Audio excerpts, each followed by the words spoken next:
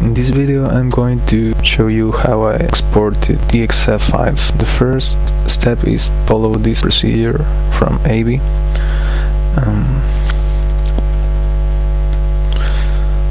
So we have to disable the automatic plugin in the preferences of FreeCAD. So I'm going to start FreeCAD, and if we go to preferences, then import export, we can see the DXF options. So first we have to go to Draft Workbench, and now we can see the DXF options. These two options are usually marked, so I unmark those options and then apply OK. Now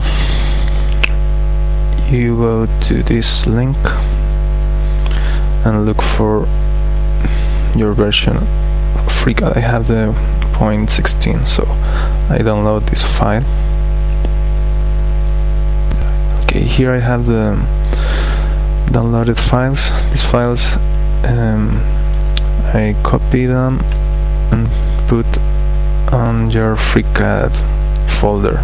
You have to show the hidden files to see the FreeCAD folder, and here you just paste those files and replace. Okay, now I recommend you to restart FreeCAD.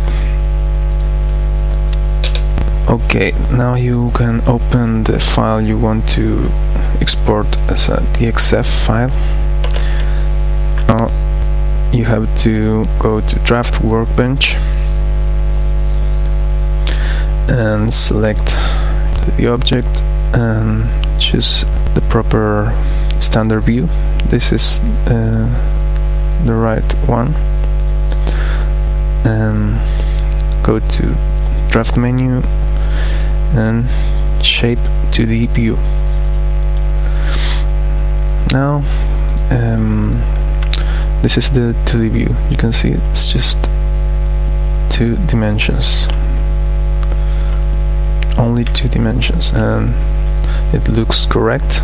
So now we just select this view and export as a DXF file, Autodesk DXF, and you can open the file you just exported, the DXF.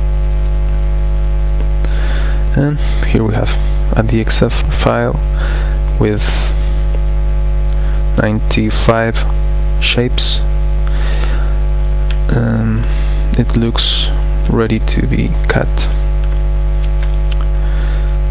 So that's all. Thank you.